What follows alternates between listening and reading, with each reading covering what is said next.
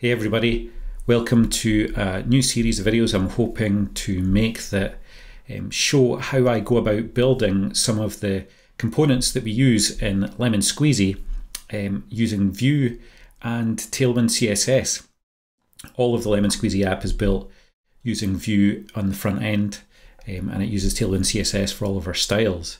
And maybe you're a designer who's wanting to learn how to code. Maybe you're a dev who's never used Tailwind before and you're just interested in finding out what it's like and how to use it. And regardless of why you're watching this, I hope you find some value out of it and let me know if you enjoy it or not, or if it's useful or if it could be better. But we're going to just jump into it now, and I'm just going to explain what I've got at the moment. So this is our component, our billing plan component. So in Lemon Squeezy, we're going to have a few of these for our different billing plans, and the customer is going to be able to choose a plan, and there's different names for the different plans, a short description for each one, and it shows a price and a transaction fee. And we're going to have a few of these in a list, and that will be how you select your billing plan in Lemon Squeezy app. This isn't actually built yet, but this is just a small component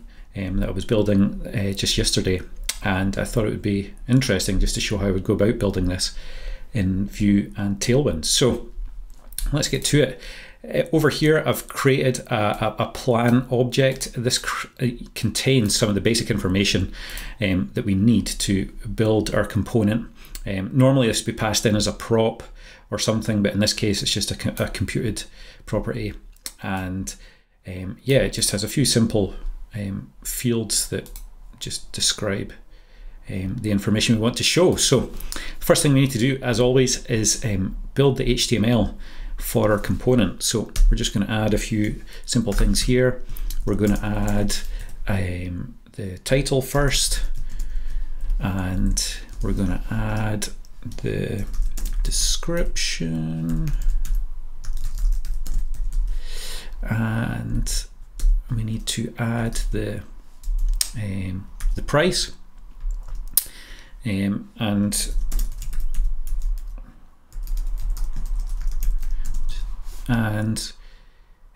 we need to show a kind of this transaction fee. So there's two parts to this transaction fee. There's the percentage, and there is a cent fee, as it were, a kind of charge as well. So it's 3.5% plus 30 cents. So I'll do plan.fee charge C. Yeah, and then the last thing we have is a button, and this is how the customer will choose their plan. I'm just going to put choose plan in here, and hit save, and we can just see our kind of basic structure here. And I've got current plan here, but that's okay. So that, yeah, that's the basis of our HTML. That's kind of everything that all the information that we need to show. So yeah, let's see how we go about doing this. So let's first things first, let's try and style this kind of surrounding box. So we're going to add a border class, and just to explain here that we have a bunch of custom Tailwind colors and sizes and different things set up for Lemon Squeezy. So if I open my Tailwind config, you can see here that we have a different scale from what's the normal kind of scale used in Tailwind CSS.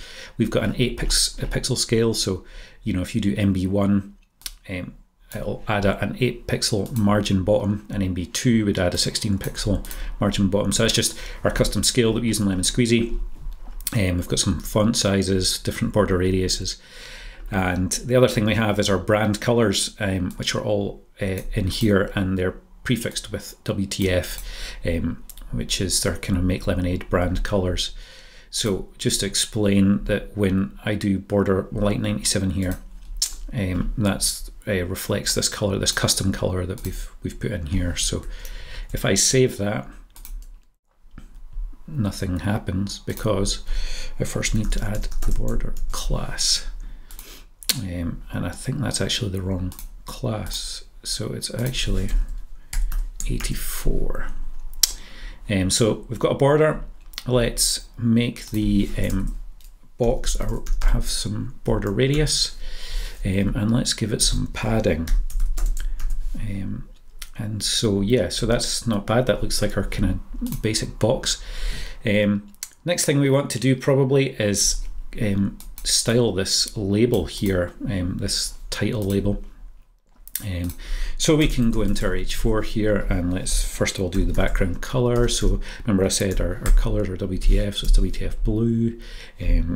Text has got to be white. The font weight looks like it's medium. And what else is there? That looks like it's rounded, and it also looks like it's an inline block.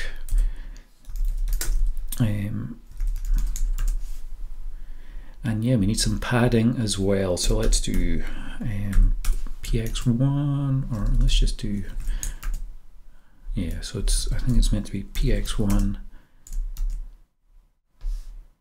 and py 0.5. Yeah, that looks good. Let me just double check that. What do I have here? Oh, it's 1.5 and 0.5. So I'm just referencing this top component that I have already made, the completed one, just to see exactly what I've done here. I noticed one other thing is I just need to change the font size in here. So it's a 13 pixel font. And it also looks like this, it's not a medium font, it's semi-bold. So let's go with semi-bold. There we go, that's our label. So just one other thing just to explain here is that I kind of am manually ordering these differently, and everybody can do this differently. Obviously this is just down to preference, but I tend to like to you know, have the kind of block level styles or padding or margins, spacing, that kind of thing first, then maybe do, you know, like fonts if you're changing font colors and background colors, that kind of thing, and then have any kind of like extra definitions at the end. You know, if it's like rounded or box shadows or something, I tend to put them in the end. That's just kind of the way I naturally order my Tailwind classes, but there's no set way of doing that, obviously, just whatever feels right to you. So yeah, so the last thing here, I'm just going to put in a margin at the bottom, and yeah, I think that's as done for this label. So let's maybe do the this next price label here. So you'll see that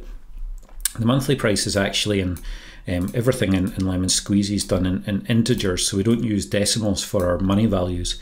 So one of the things that we can do here is create another computed property that gives us the monthly price, but without the extra zeros.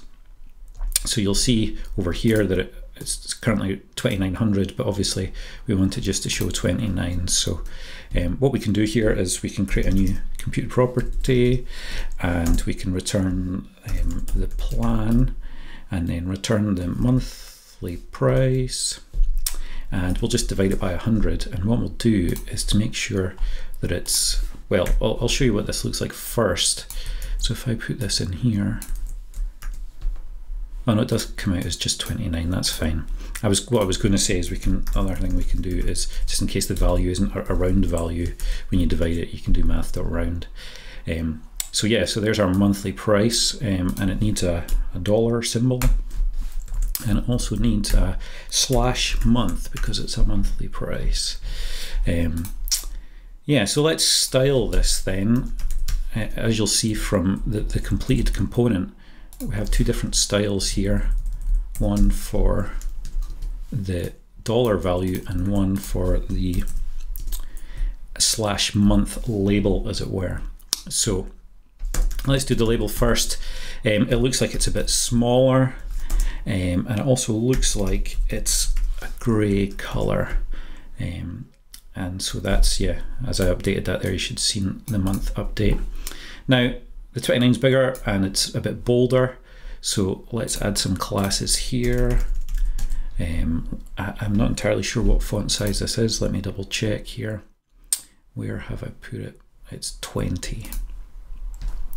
So we'll do text 20, which should increase it. And it's font semi-bold, I'm gonna guess. No, it's too strong. It must be font medium. And yeah, and there we go. So that's the label. So the next part is this. We'll just do this per transaction bit. This actually looks reasonably straightforward. So I just need to add the per transaction bit of text, and then this whole thing looks like it's just the kind of lighter gray color that we have. So text gray, and then we have this button. So I'm going to just add a btn class here. So one of the things that you can do in Tailwind is extract classes into their own kind of components. So instead of, you know, doing background color, whatever you would have done, text white, and whatnot, you know, rounded, add some padding, that kind of thing. Instead of doing all that, you can extract all of these classes into a separate component, which I've just called button, and I'll just show you exactly what that looks like. A button component that I've extracted using apply, and all these classes are the classes that we would normally have added to the button HTML element, but because we've extracted them, we can use them, reuse them, whatever we want. So that's what I've done here, just to explain that that's how that works. So it's already looking pretty good, but one of the things you notice is that we're missing the layout. So obviously we want this part on the left and this part to be on the right, and the best way to do that in this day and age is using Flex or Flexbox. In days gone by, you would have floated these elements and you would have had to put in some kind of break, but these days we can just use Flex to do the whole thing. So I'm going to go back up to my top level div and make it a Flexbox div. Now instantly you'll notice that it lays everything out in a row, and that's Flexbox's default option. You can configure Flexbox to work in column mode, but by default it works as a row. Now obviously we don't want all of these things to just be in one row. We just want these kind of two halves. So what I'm just going to do is create two more divs, one for the plan title and the plan description, and then I'm going to create another div for all this stuff that goes on the right hand side. Now I'm just going to indent that. As I've hit save there, you'll see instantly that that's got us pretty much most of the way there, but Flexbox is doing some kind of weird sizing thing here. Now Flexbox sizing can be a bit fiddly because it calculates things by itself, but we can try to coerce it to do what we want it to do, basically. So, you know, in this case, you could go along the lines of doing something like, let's say we want the width of each of these columns to be a half, and you know, if you did that, that's fine, that would work. And now they're 50%. If I show you this in the dev tools, you know, you'll see each of these is the same width, and it's 50%. That's a perfectly fine way of doing it. Another way to do it is to almost kind of give one side or one element the preference, basically, and you can do this by saying using like flex grow. If I take this out, and flex shrink is the other one, and this can tell these elements which one should go and which one should shrink, right? So if I did, it looks like this left hand side one is growing automatically. So if I just change the right hand side to flex shrink 0, what you'll find is that this left hand side will grow, but only to the point where the right hand side comes in. So that's probably what we want to do in this case. We want to prioritize the width of the right hand side, and this description here can just expand as required. Maybe what we'll do is we'll just add a bit of right margin just so there's a bit of a gap between them. Maybe make it 2. And that looks pretty good. So, okay, the last thing that we need to do here is align this to the right hand side and add just a bit of padding between the elements. So let's do text right to align this stuff to the right hand side. And this probably needs a margin to give it some space. Let's double check what the margin is meant to be on this.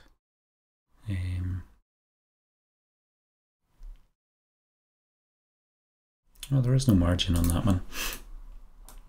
So it doesn't look like there's a margin on that one, but there is a margin on this one. To pop the button down a bit.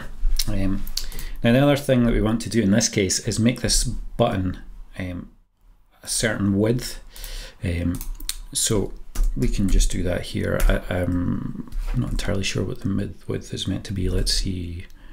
Width, let's go for, I think it's meant to be about 180, so we're going to go for that. Now we also need to make the text center, so we could choose text center, but that doesn't work. And the reason that doesn't work is because if I bring up my style sheet again, this is actually a flex object. We've made this inline flex. So if we made this inline block, it would work, but we've made it flex because in other places in Lemon Squeezy we have icons and different things that go in our buttons, and it's easier to style those things if the button itself is a flex object.